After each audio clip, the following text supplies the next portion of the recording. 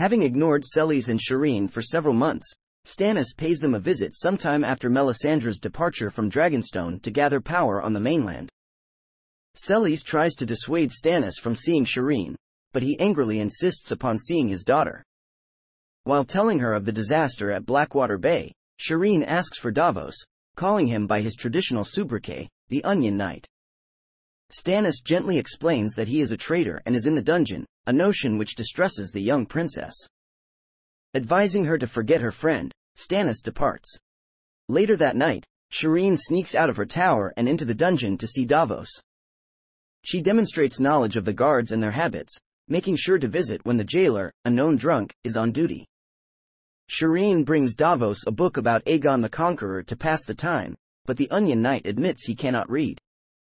Shireen takes this in stride and begins to teach him through the bars of his cell. Following Davos's release, he spends time with Shireen.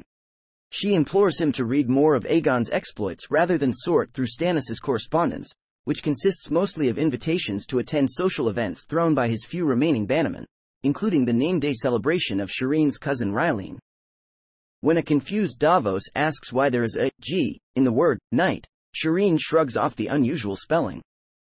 Davos's newfound knowledge is what ultimately leads to Stannis deciding to head to the Wall to aid the Night's Watch against Mance Rayder.